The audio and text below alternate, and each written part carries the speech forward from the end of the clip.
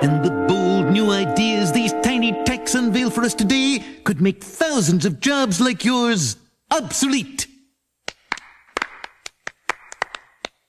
Our first little genius is Ralph Wiggum. It's pretty good, sir. Hot tub? Media room? It's supposed to be a power plant, not Aunt Beulah's bordello. Thank you. Get out. Next. Ralphie, get off the stage, sweetheart.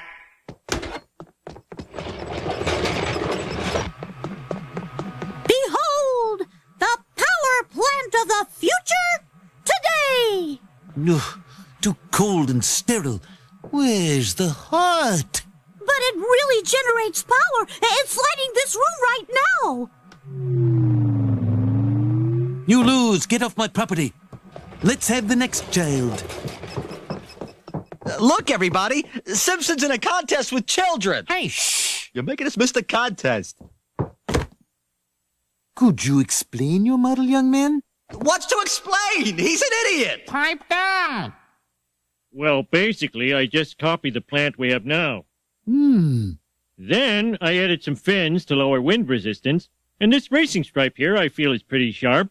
Agreed. First prize. What?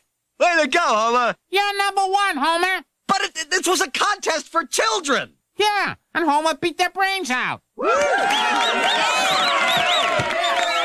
can't stand it any longer. This whole plant is insane! Insane, I tell you!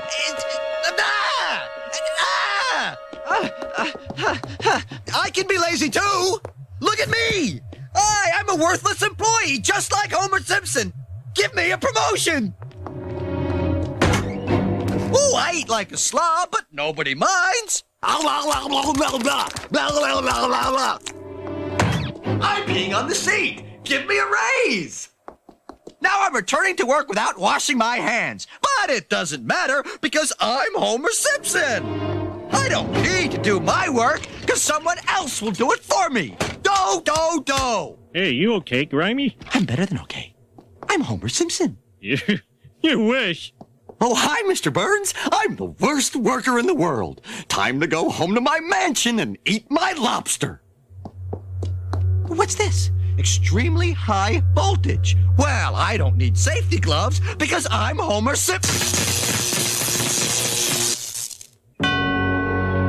Frank Grimes, or Grimy as he liked to be called, taught us that a man can triumph over adversity. And even though Frank's agonizing struggle through life was tragically cut short, I am sure he's looking down from heaven right now. Change the channel, Marge! That's